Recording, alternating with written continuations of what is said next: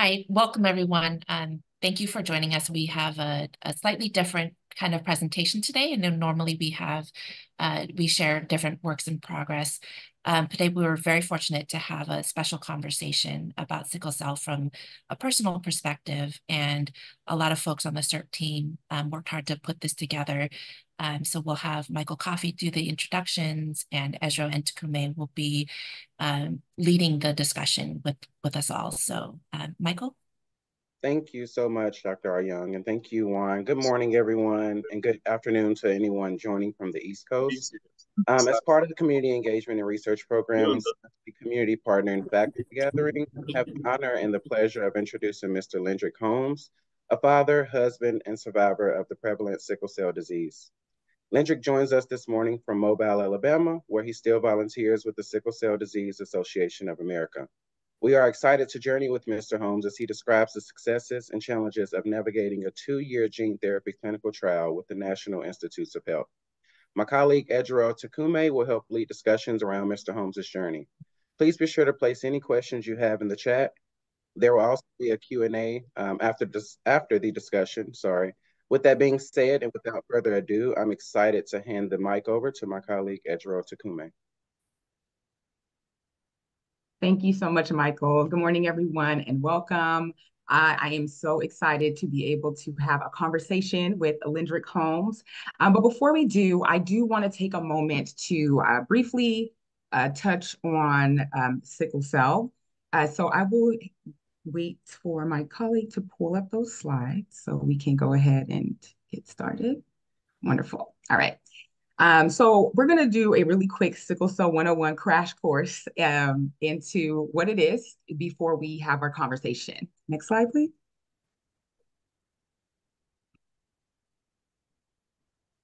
Great. So I'm going to give you a brief introduction into sickle cell disease, and I'll talk a little bit more about the impact of the disease on the individual. Then I'll highlight and briefly touch on gene therapy, which will segue us into our conversation with Lynndrick. Next slide. Okay, so sickle cell, what is it, right? It is an inherited condition that's passed down from the parent to their children through genes, and it's also a genetic disorder that affects hemoglobin, which is the molecule in red blood cells that delivers oxygen to cells throughout the body. And it's also important to note that this disease is most common in individuals of African descent and Hispanic descent. Specifically, 1 out of 365 Black or African American births are impacted by sickle cell, and 1 out of 16,300 Hispanic American births experience a child with sickle cell. Next slide, please. Okay. Now, if you can recall earlier, I mentioned that sickle cell is a genetic disorder that affects hemoglobin, which is a molecule in the red blood cells that delivers oxygen throughout the body. An individual without sickle cell has a normal red blood cell, which is round and flexible, allowing the blood to flow easily and smoothly through the blood vessels, which you can clearly see here on the image to the left. An individual that has sickle cell, on the other hand, has red blood cells that are crescent or moon shaped. And this shape makes it challenging for blood to flow easily through blood vessels and can create a backup or blockage of blood flow throughout the body. Next slide, please. Now, an individual with sickle cell disease can experience an array of complications, some of which include pain crises, which are prolonged periodic pain episodes of extreme pain that develop when sickle-shaped red blood cells block the blood flow through tiny blood vessels to the chest, abdomen, and joints. The pain varies in intensity and can last for a few hours or sometimes even days.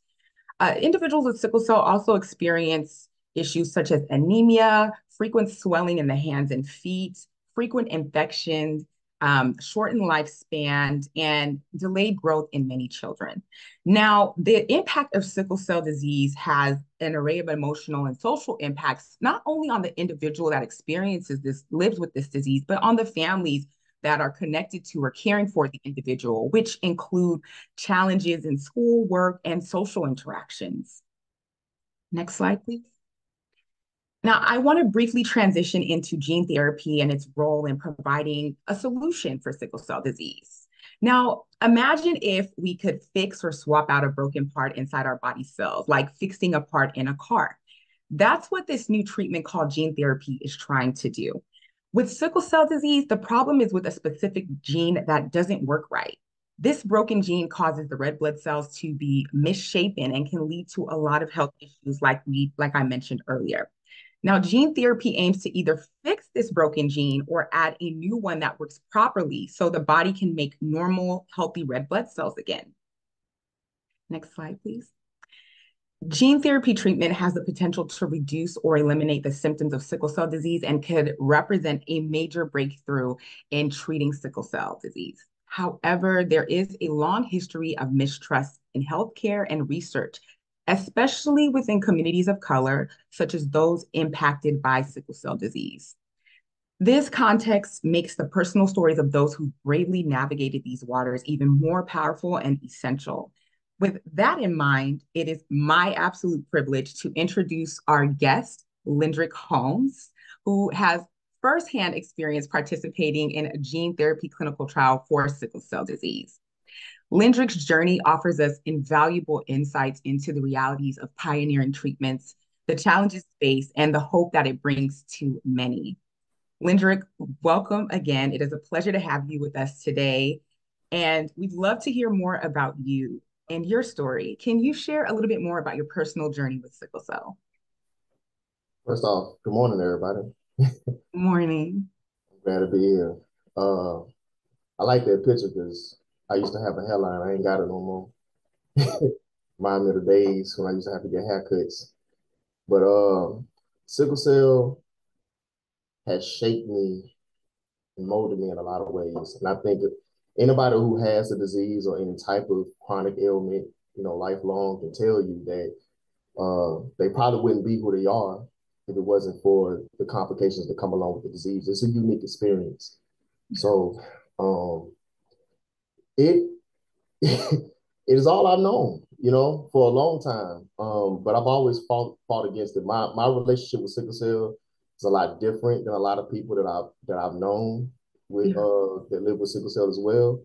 Mm-hmm. I've always been like a rebellious spirit because there's so much of my life that I wasn't able to experience because of sickle cell. Yeah. And like anybody, you don't want you know what you are. I remember, I don't know, I was watching this TV show and this guy was talking about his experience of being a slave and how he broke free from slavery. He said the only thing that he knew for sure, the difference between him and the people he left behind is that he knew he wasn't a slave. And I just knew that it's just what this lifestyle that sickle cell forces upon you, that society forces upon you, this negative tint that people look at you as, it didn't fit me. So I fought, and I'm blessed because I'm here. Yeah, you mentioned, Lynndrick, that there is this image that society puts on you as an individual with its sickle cell. Can you now, just to kind of give folks help folks kind of have more insight, how did this impact your childhood, your adolescence, and even your adulthood? It's like one of those things where you kind of like just imagine like being famous for something stupid on TikTok, right? And and like there's so much more to you as a person. There's so much more to you as a human being. But every time someone sees you, they identify with what they see on TikTok.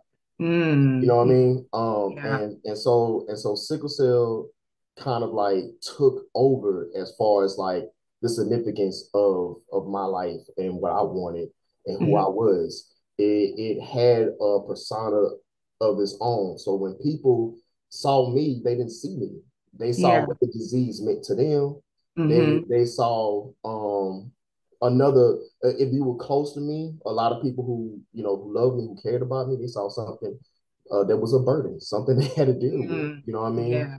Another liability. They saw what came with sickle cell disease. They didn't see me as a person. Yeah, which I can only imagine can be so frustrating, especially when you're going through some of the signs and like the symptoms of sickle cell disease. I think one that is the most common that I've seen is just those pain crises and those pain episodes that are very unpredictable, and you just never know when they're going to happen. And they tend to, I can imagine, happen at the most inopportune times. Can you kind of walk us through or help us visualize like what it's like to experience a pain crisis or a pain episode when as an individual that had sickle cell? It's it's an ambivalent type of fear. Um, and I say ambivalent because it's fear mixed with shame. Sickle cell is very dangerous. Um, what I mean by that is like it's fear because you anticipate this great wave of pain wherever, and you there's really no control you have. You know what I'm saying? And it's shame because of the way that people look at you and treat you afterwards. One specific memory that I keep repeating a lot in different interviews is this one time where me and my sister, we came from, we came from the ghetto, you know what I mean? At that time, we didn't really have much. We came from a place called Gulf Village in Pritchard, Alabama. It's really awful place. But I just say that, to try to, disclaim, like we didn't really have that childhood. So whenever my auntie gave us an opportunity to go to Busch Gardens in Virginia, we were super excited, right? Like but the trip there was hard. And I felt a lot of crises along the way. But as a child, I was already like traumatized from I wouldn't, yeah, I would say, yeah, I guess traumatized is adequate word. I was very traumatized from people's responses to me having sickle cell crisis in very inopportune times. So when I felt those pains, I was just like, hold it in, hold it in. But when we finally got there, after I don't know how long that drive was, like a 16-hour drive, I don't know, it was a long drive. Finally got there, and it was a major sickle cell crisis, but I still played it off. I don't need to go to the hospital. Just give me some pain medicine. Okay.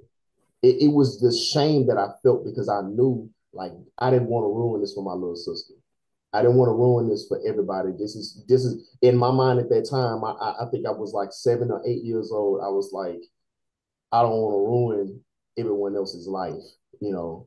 And so even though the pain itself going along with sickle cell, it makes you, you feel the threat of death when you go through that level of pain. You feel like, and I make it through this when you start praying. I had this poem I used to say at that time I had wrote when I was 15. It wasn't back, when I was 8. I wrote it when I was 15. I ended up saying it every time I would go into a sickle cell crisis as a prayer. Because, I never knew if it was going to be my last time. And the shame that came along with ending my sister's joy and my family's effort to bring us so far out of the way, that shame overshadowed my fear of death and pain. So, like I say, it's very ambivalent because of the social aspect of it. A lot of times when you have sickle cell, you don't really have the luxury of just thinking about the physical implications. You don't really think about the damage that's happening to your body. You don't care. You know what I mean? You don't care. It's not even that you don't think about it.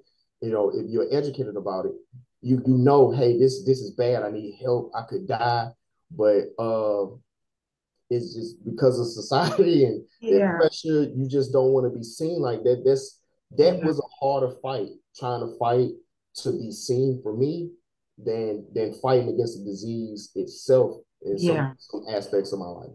Yeah. And gosh, thank you for just, kind of expanding on just, the emotions that come with, experiencing those pain episodes. And there are a few things I do want to just kind of circle back on.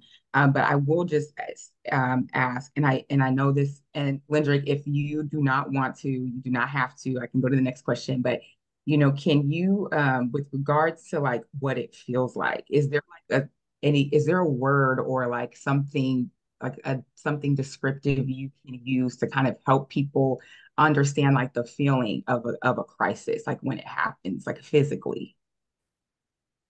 Uh, I had this memory that I went over. I was talking to my lady about it yesterday. Uh, I was 5 years old, begging for death. Um, I don't think there's a way you can describe that type of pain. It it it seizes your body. You don't have control, uh, and the pain just kind of like just rapes your lungs. You can't really breathe. You can't really think. Um, you can't really focus on anything but hoping either the pain stop or your life stops. It's it's pretty bad. I know before I've described it as like barbed wires flowing through your veins, um, razor blades tearing up your flesh. There's a lot of different ways. It just depends on where the sickle cell crisis is. Yeah. Um, it it affects you differently depending. Well, it affects me differently depending on where the crisis was. If the crisis, like for instance, I got avascular necrosis in my left hip because I've had so many crises in that area, and it just depleted the bone marrow. And so after a while, having sickle cell crisis there, it didn't hit as hard. You know what I mean? You got numb in certain areas, but man, that was just it just depends. But every time, is like it's like you're blindfolded and you're gonna get hit, but you don't know where, Yeah. and you don't know how hard. You know what I'm saying? And that's what it's like. You can just imagine being like captured by terrorists and tortured, and you don't know where the lick is gonna come, how hard it's gonna be, and if you're gonna survive. You don't know when they're gonna come back into the room. That's what it's like with living with sickle cell. Their pain is indescribable. It's variable. You don't know, and that anticipation makes the pain like 1,000 worse.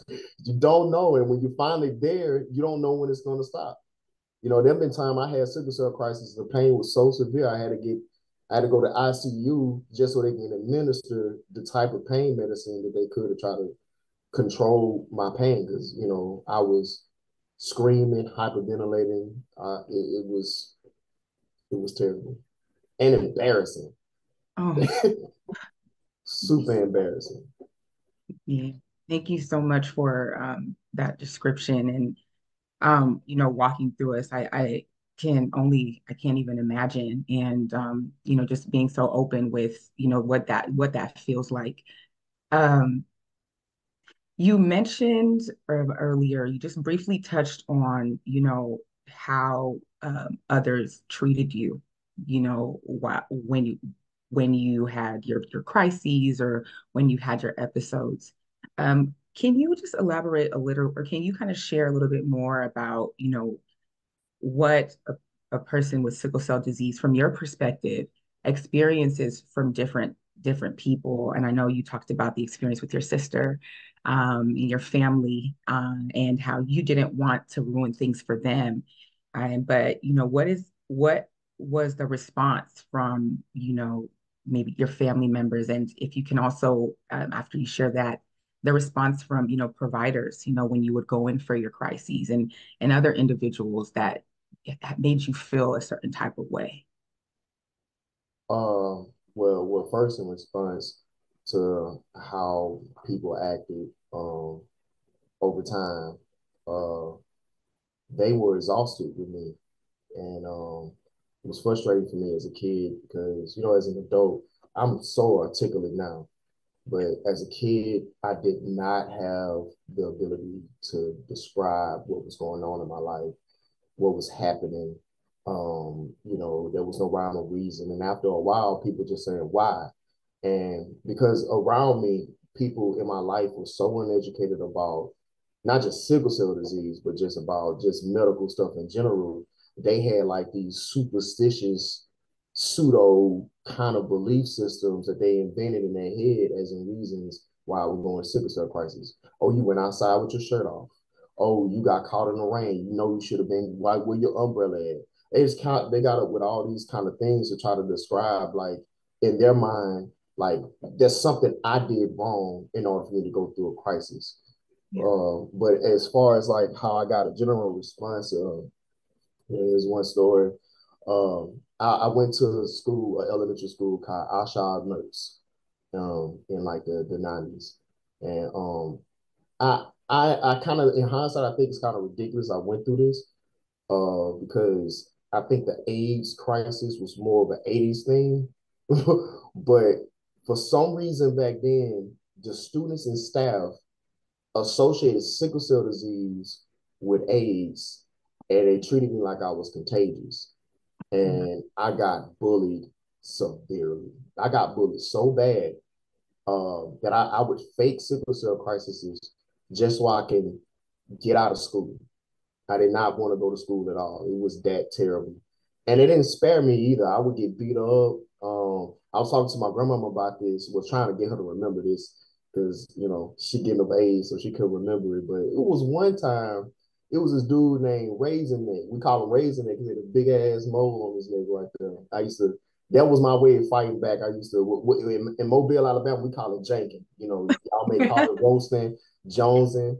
But that was my way of fighting back. I didn't always have the physical strength. It was always a risk to fight because it would lead to sickle cell complications and all that kind of stuff. I still fought though. I had no choice in a lot of it. But before it even got to that, I would shame people by tearing down their self-esteem. And I did that with Raisin Neck. I still don't know his real name to this day. But he was so frustrated with me because who am I? I'm this sickle cell AIDS guy, who am I to be talking about him like that? I ain't got no right, And so he followed me after school, walking to my car when my grandmama and my mama was picking me up. And he pie-fived me right there for years, right there from my grandmama. He said, "Wow!" Oh my goodness! Oh the hell out of me, man! I'll never forget that. That was Lord. He was bigger than me too. Like, I think we was in like the 5th grade, and bro had to be like 6 foot. Wow! He was a big boy. He was pretty big. Man, I still fall back, but I got beat up in front of my grandmama. So you ain't gonna never forget that. You ain't gonna never forget that. You get beat up in front of mama. Nah. Oh man, memories for days. I can imagine. And I think oh good Lord, that's so frustrating. And also too, I know you mentioned having to go to the hospital and like just the whole experience with requesting pain medicine. And what was that experience like, or the response of healthcare providers and physicians when you were having your episodes? Well, first I wanna highlight that there's a huge difference between pediatric care and adult care. Okay. If you have sickle cell disease and you go through pediatric care, there is all this kind of love and accommodation and all this kind of stuff. You don't really need to know anything about what kind of treatment you need, you don't even know anything. They default that on to like your parents or your caregivers, and they do everything for you. Oh, cute little Lynndrick. I remember distinctly two experiences that showed me, that gave me a wake-up call, and they pretty much reminded me, you on your own. If you die, you die. They turned to that Russian from Rocky. If you die, you die. Number one, and it still hurts me to this day. I wouldn't say hurts. I forgive her. I don't really hold no grudges, but that hurt me deeply because in pediatric care, there was a doctor. I don't know if I should say her name because it might start some stuff. But I say her name. It might start some stuff. But I knew her outside of pediatric care. I used to go to the church. I used to go to Starlight Baptist Church. Now she know who I'm talking about when I say Starlight Baptist Church. I went to church with both of her daughters, her son. I knew everybody. I used to call her Miss Mabian. All my life, Miss Mabian. I go to adult care, and I seen her, and I was surprised to see her outside of pediatric care, and it gave me a sense of relief because since I had got transitioned from pediatric care to adult care, it's just been like nonsense. You know, I had to deal with doctors who had never dealt with sickle cell patients before, that didn't know what to do. There was only one hematologist, Dr. Johnson Haynes, God rest his dead, because he passed away, but he was the only sickle cell specialist for adults in the whole city of Mobile. And you know what I mean? So he was overwhelmed and he had a lot of stuff going on. His clinic was just, to be frank, just a mess. So, you know, I shopped around for different providers. But when I went to that clinic and I saw her there, I just called her by her name, like, hey, how you doing, miss? And she was like, miss, it's doctor to you. And like that hit me to my core when she talked to me like that, because I'm just like, at two, bro, you can't even get, like, you saw me grow up. You've been knowing me forever. I done dated your daughter.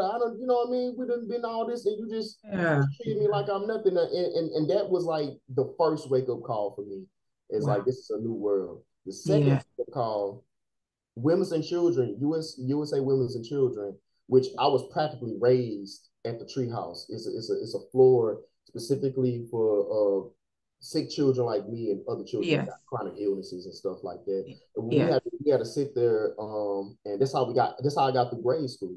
That's how I got through kindergarten through fifth grade. Yes. Sure that the teachers would bring school work and stuff so I wouldn't fall too far behind. They bring video games. My first time ever playing a PlayStation was there. It was all that kind of stuff or what have you. So when I turned 19, because people still knew me or what have you, you know, they kind of like try to wean me away from the women's and children. Like, you're a little bit too old. We're not supposed to let you have it. But it was one doctor. I don't remember her name, but she, you know, it's Alabama. Yes. So, you know, she was one of them. She had them big old blue eyes. I remember that. She had big eyes. It looked like she like, God bless her, with half her eyelids. Like, her eyelids it wouldn't cover her eyeball up all the way. You know what I mean? I don't know what kind of dysfunction it was she had. But she just, you know, but she was upset that I was expressing my pain. Yeah. I was in pain, and she was upset that I was showing like, you need to behave yourself. I'm like, girl, if you don't help me, oh my goodness, help me. I'm coming here for help. They're like, I gotta have this etiquette, and that goes right back to this whole thing we was talking about earlier with that balance between the things that are socially that's going on around you and what's internally going on around you. That you don't know. I can't help I have a sickle cell crisis. I can't help it's hurting me this bad. You know, I'm sorry if it makes you uncomfortable to see at that point, you know, when you're a 19-year-old boy, they looking at a grown man. Yeah. They look at a grown black man. This grown black man up here crying, acting a fool. You know what I mean? You need to clean up your act. And she kicked me out of the hospital. Figure it out on your own. Wow. She told me to go to USA, the adult one. And I ended up going there, and it took me like hours to be seen. And oh my goodness. When I got up in there, they did me dirty. They wow. did me dirty.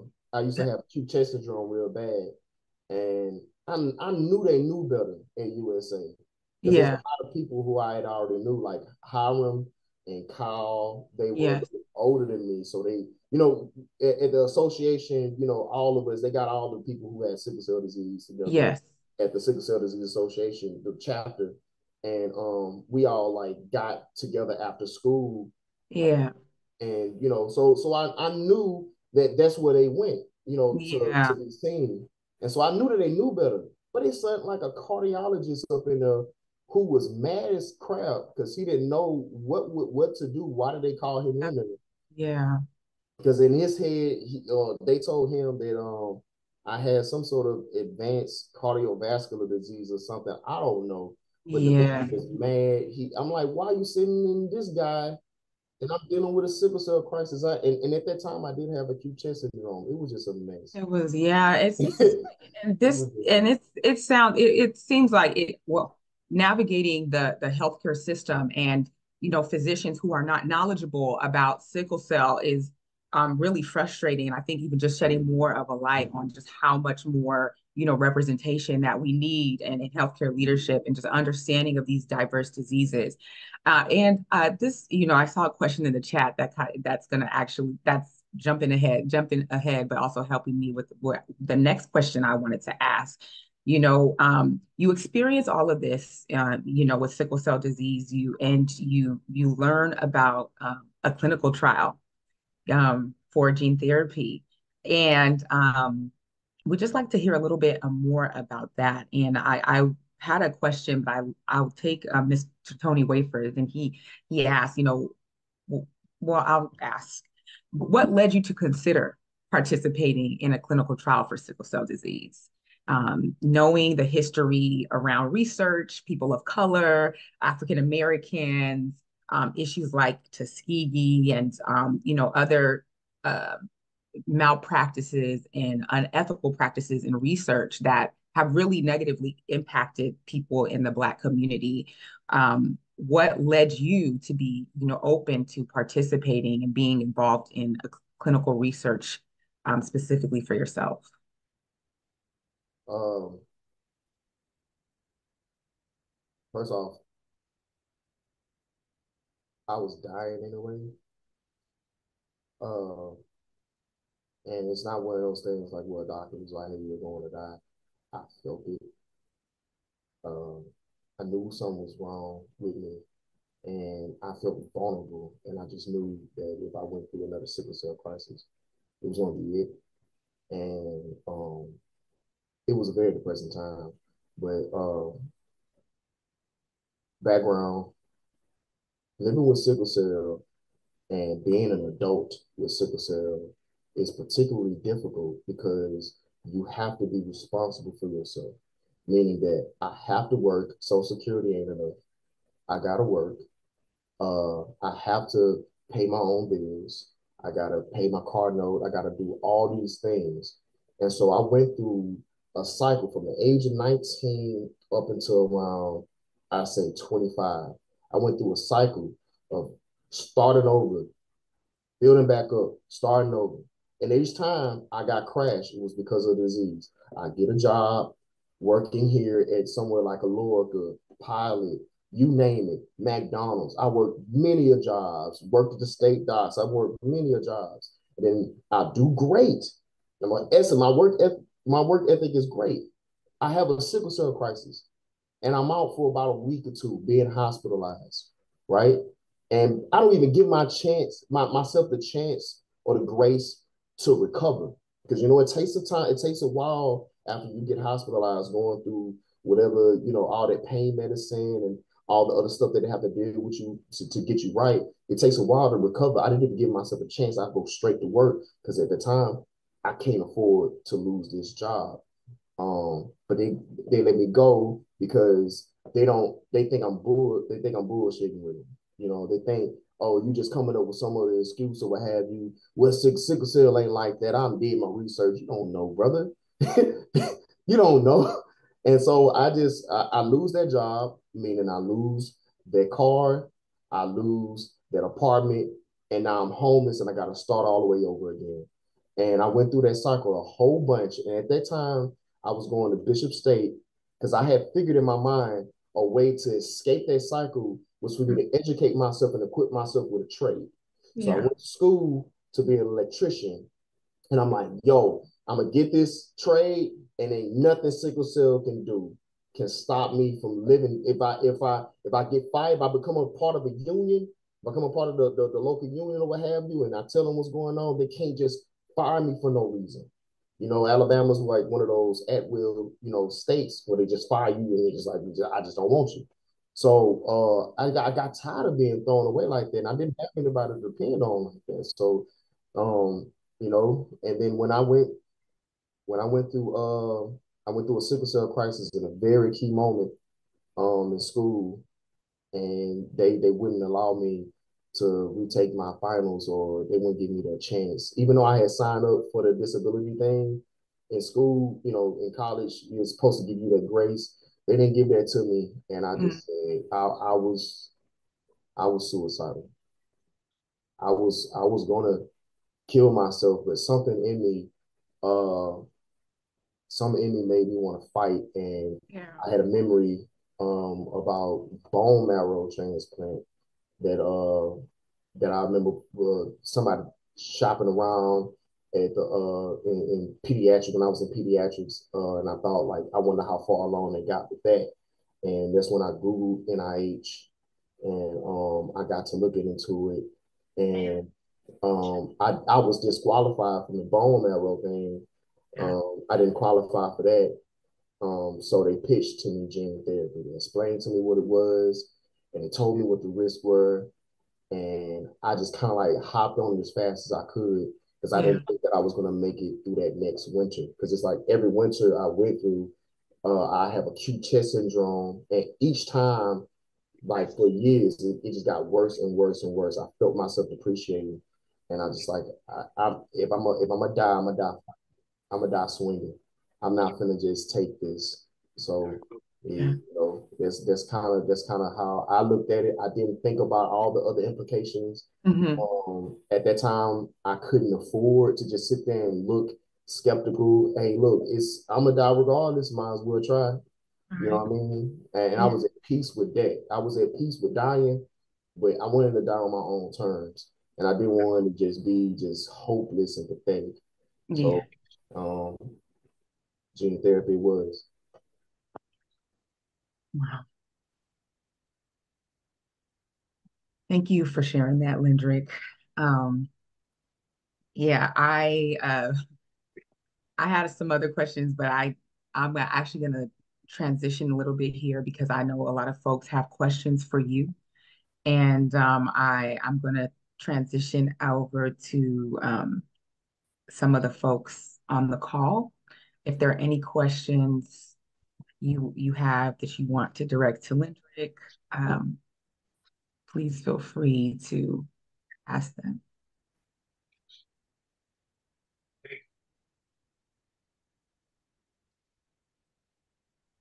So, Ejiro, there are some questions in the chat. In the chat. Tony Wayford has a question. Tony, can you unmute? And I think you have a few questions. Yeah. Okay. Brother, thank you. I love the fact, I love your testimony. I really am excited to see a brother to get on here and talk like this, because usually it's the sisters that's always taking the lead. And to see a brother and keeping it and just keeping it real and being honest about your journey, man. I gotta applaud you on that, brother. A couple of questions, actually. One, did the culture, in other words, the doctor being black or white or whatever, did that in any way influence you in terms of maybe wanting to get involved in the trial or not getting one involved in the trial? That's one. The other question is, you know how we kick it. I would say barbershop, but I can look at you and tell you don't go there too often, just like my hair used to be black. What do you often tell your story? You know, because as you know, brother, I mean, you know, in the shop, barbershop and other places that we hang is where we share information. Do you often, what venue do you use to talk about your journey amongst the brothers and tell it in your own special way, like you're doing today? Those two questions are really important to me. I'm really curious about. And let me add to that. And having gone through it, did you see that did it make you a better advocate for your own health in terms of, you know, sometimes we go to the doctor, we trip and we scared and don't know what to say and all that. Did it help you in terms of being able to navigate and deal with your own health and teach other folk in the community and family and friends how to do that? Okay, let me start off with the first question about, you know, people of our color as physicians. Well, I'm from Mobile, Alabama. It's a predominantly black city. So most of the physicians I dealt with, especially throughout pediatric care, and Dr. Johnson Haynes were African American. I went to church. It's Mobile, Alabama. Everything's segregated just about still to this day. So if I'm going to church, it's a black church. So that doctor who I saw in pediatric care, and then all of a sudden switched on me, that was a black doctor. I think that's more of a cultural thing for Mobile. because in my travels, I've seen big differences. You know what I'm saying? Right. So I don't want to discredit, that just because, it was our people. I think just the culture of Mobile is very messed up, man. It's crab bucket city. And so it's a lot of different, it's an additional social hurdles you gotta go through, just besides just the racial boundaries. You gotta deal with colorism, you gotta deal with a lot of just ignorance for no reason. They still in the 1960s back there, man. So to the other question, how do I how do I advocate, man? Yeah. So as soon as I got out of gene therapy, I felt like it was my appointed duty to go out there and start. I love it. And I went to Fort Wayne, Indiana. I went anywhere someone wanted to know what to do. I still, to this day, I get messages on TikTok and Facebook and Instagram about what's going on. And really, what I've noticed a commonality is that people just really want hope. And it's not necessarily that, hey, they want to get put on game and just, get a gene therapy too, because it's scary. Most people who come to me and ask me about gene therapy, they're not asking because they're looking into getting into the program themselves. They're asking because they're like, wow, you did that. You know what I mean? Like, I can't believe you did that. They're looking at me like that. So really what they come into these young, especially younger people who dealing with sickle cell, they're looking up to me for hope. Like, you really living life? What are you doing with this opportunity? Are you making the most out of it? Because if I had it, I'll do this and I'll do that. But also there's a flip side to it. I've met other people with sickle cell who almost treated me with a degree of shame. Like, like I gave up my identity because I gave up sickle cell. And, I used to have people approach me at different community events that I would attend, speaking about sickle cell in Mobile. They would approach me saying, oh shoot, it could be me, you better than me. And you already know what that means, brother, when they say it like that. You better than me. You know what I'm saying? And I look at them and I look at them with grace because they really don't understand. But on the inside, I'm just like, you damn right I'm better than you. I love it. You crazy. What you doing? What you holding on for? Why you holding on to things that's killing you? And you know what? I find that to be, I don't know why it's unique about our people, no matter where we are in the country, in the world. In Africa, name the country in Africa. You hold on to things that kill you, that are meant to destroy your community, that are meant to destroy your culture, that are meant to destroy your identity. And even when it comes down to something that is physically destroying you, you hold on to it because of little tidbits of crumbs that you get from it. I'd rather die. And that's exactly the attitude you gotta have in order to survive. You gotta get to the point to where you find a rock. This is where I'm gonna be at. You want to take me off of it, you gotta kill me. Yeah, well. No other way. You can't have no attitude prancing around it, trying to care about somebody else's feelings and who you gonna offend and how people gonna view you and stuff like that. This is my life. This is my life. There's one thing about it. Everyone on this planet knows we all gonna die. It's gonna come for us. That's a guarantee. We're gonna die. But for me, since a child, I've been facing my mortality. Since a child. As a kid, I've been facing my mortality. So for me, my perspective about life and death is I don't think it's that unique. I think that it's just different because people have the luxury of thinking about everything else, about Carter B and Offset breaking up, and everything else is going on. You forget that at the end of the day, that's the end to this. So for me, my perspective has always been, how do I want to go out? What am I going to die about? If I'm going to die for something, I don't want to die for nothing. I don't want to die for nothing. So I know I gave you a lot on that. And no, you gave me all I needed, brother. That's what I wanted to hear, the real. Thank you, brother. That's where I'm at, man. And I wanted to ask Lynndrick, and I know a lot of people I want to know, what can you kind of describe the process of the clinical trial? Like what was a typical day like for you? What was that experience like? Okay. Well, it was pretty much a basic process. Mm-hmm.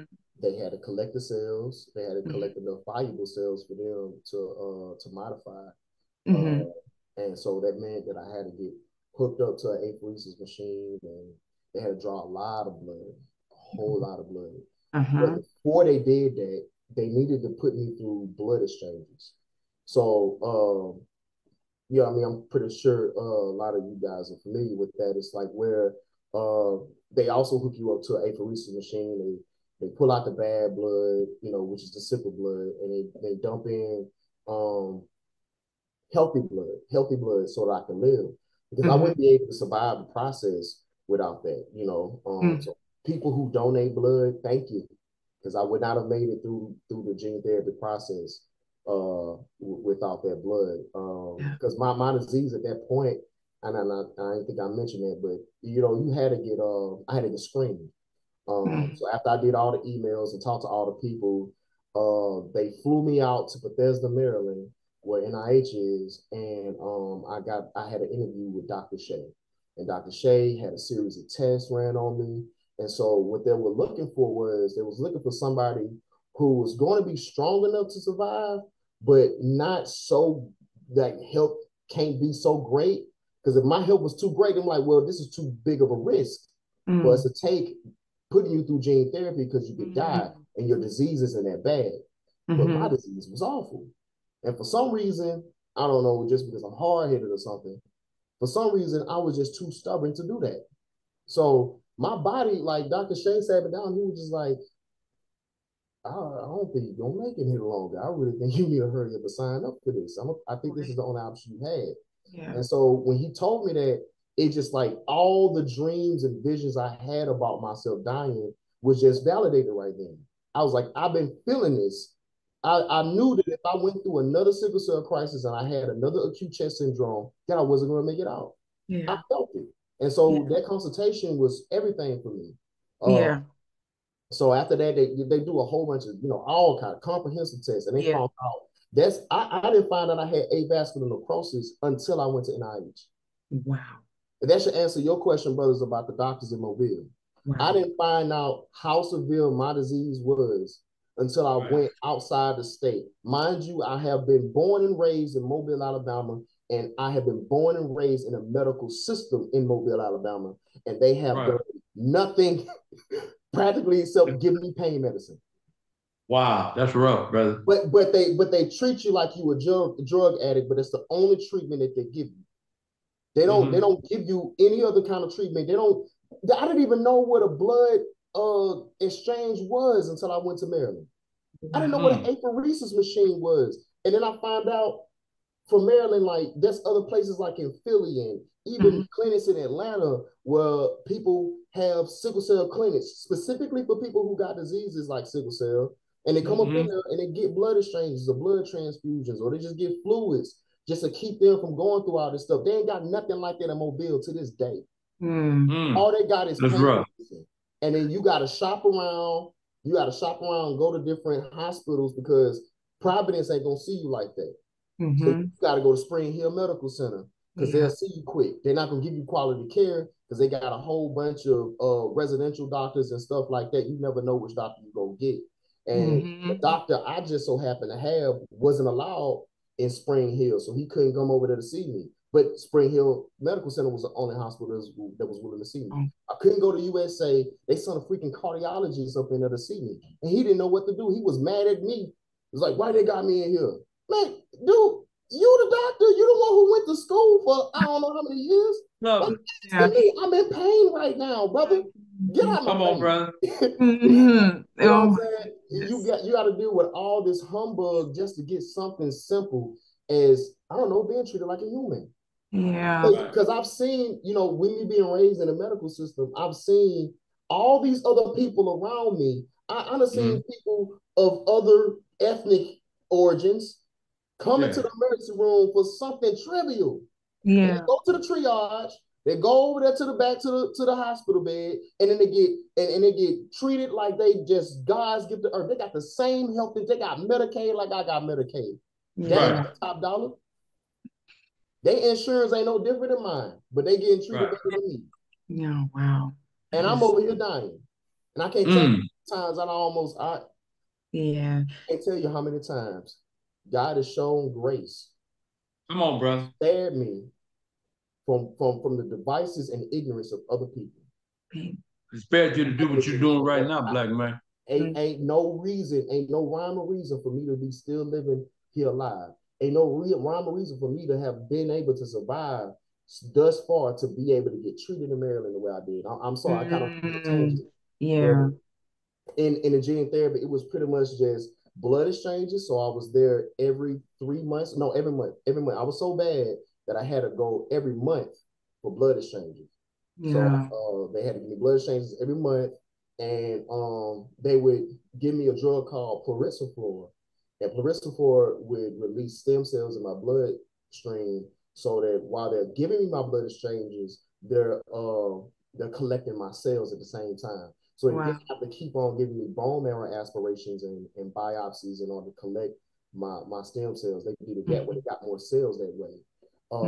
And after they collected, I think it was about 3 million samples that survived the modification. Once they collected that, that's when they prepared me for transplant. Wow. I had to go through busulfan.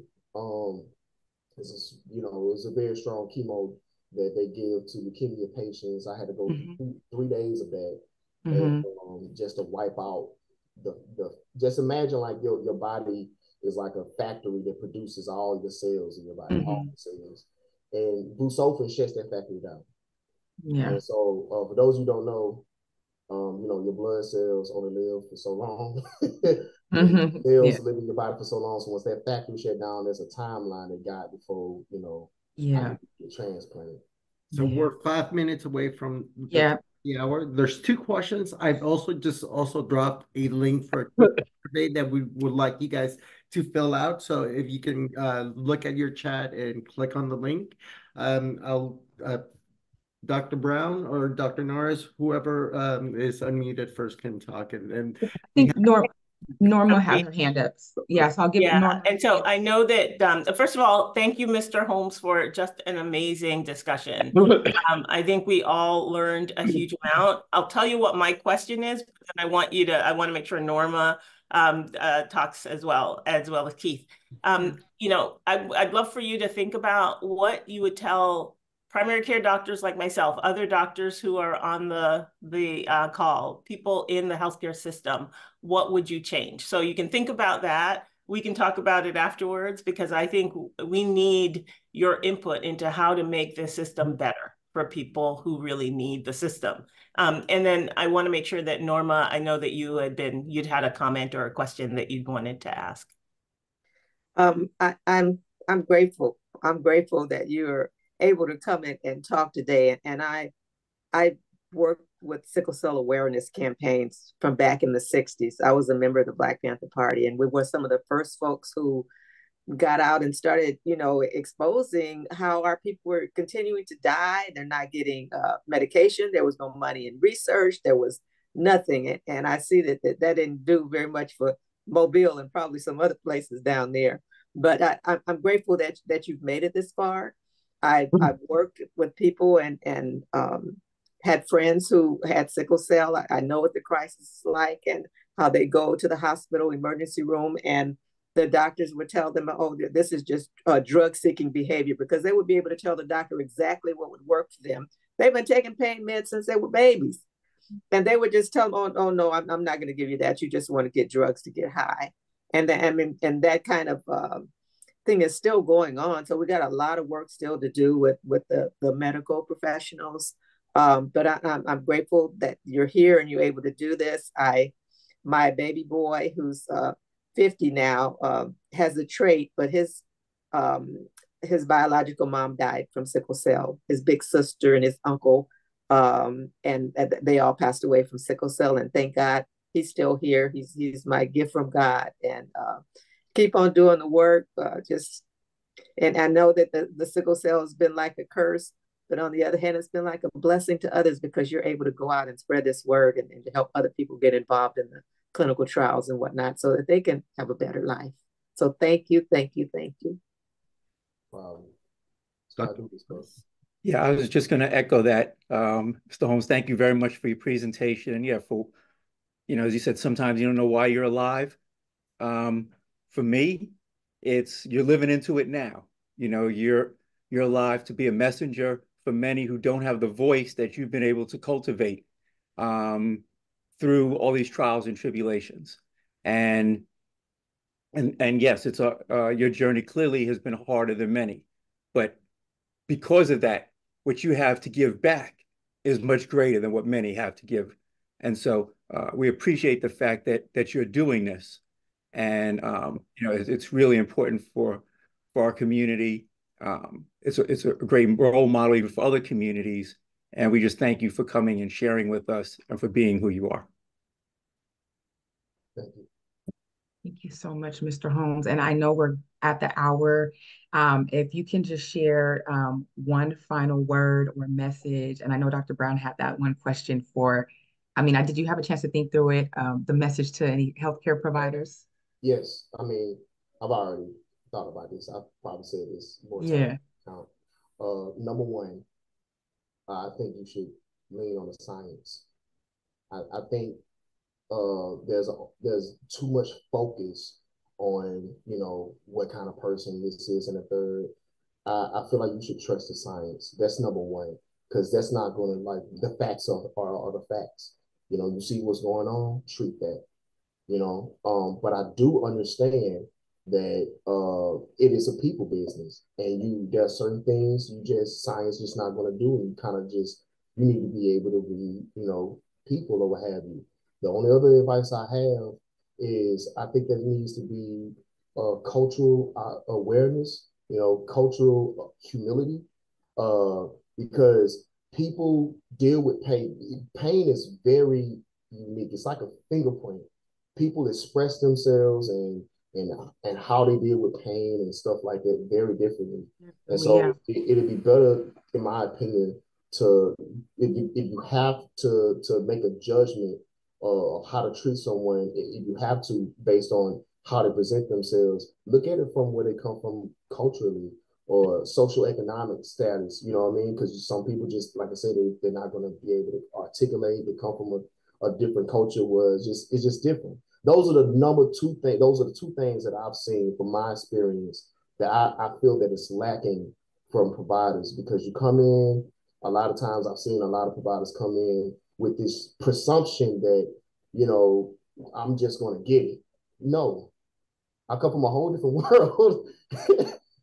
Come a whole different world. I don't know your language. I don't, there's a cultural difference there, number one. And number two, I'm trusting your knowledge. I'm trusting your education. I'm trusting your expertise, so I'm expecting you to fill in the gaps of ignorance that I have and fill it with knowledge. So that's the reason why I said number one is trust the science. I don't think the science fails. Look at what it got us here. Sickle cell free, baby. All I got is a trait. I ain't got SS no more. Look what the science can do. So I believe in the science, and I think that if you lead with the science, then more humanity will be shown, because that's what it's all about at the end of the day. Mm-hmm. Thank you so much, Lynndrick. I know we're at the hour, a little bit over a minute. I just wanted to extend a huge thank you to you for sharing your incredibly inspiring journey with all of us.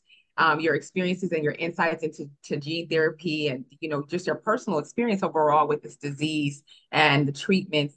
They're not just enlightening, but truly a beacon of hope for many people that are facing similar challenges. And to the audience, thank you all for tuning in and engaging with this important discussion, and your interest and support really play a crucial role in shedding light on breakthrough treatments and the real, true human stories behind them. So thank you again, and I'll just hand it over to Juan and Dr. Brown for any last final notes. But thank you all, and thank you so much, Lynndrick. Thank you so much. I'm going to ask people to please fill out the survey, maybe put it in the chat again. We'd love to have, I don't think we'll ever have a session like this again, because you are truly unique, and I think you've brought a perspective that is important for everyone doing research, everyone practicing medicine, everyone who is a patient, you know, and I think this has been invaluable for me, and I think for everyone on our team. So we look forward to reaching out to you again. We'd love to hear more from you, because clearly this what you've learned, what you've experienced could fill well more than the hour that we have. And I really want to echo the sentiments in the chat from everybody who I think has commented that this has been truly an amazing discussion. Keith, do you have anything you want to add, or Juan or Michael? No, I echo what you said. I had my comments about, the fact that you're living into your purpose right now, or at least into a higher purpose that is you've been called to serve, and we're appreciative of that. Definitely look forward to having you come back and share your wisdom and knowledge with us, and on a personal level, glad that your health is so much better now, and that the science has worked for you, and and relieving some of your pains that you've had over time, and we're glad for that as well. Yes, I can't echo enough. Thank you, thank you, thank you. We'll cut and paste some of the comments from the chat, and we'll email them to you so you can be aware of what people were saying as you were having our discussion. Once again, thank you very much, everyone, for everything, and we look forward to seeing you guys next month.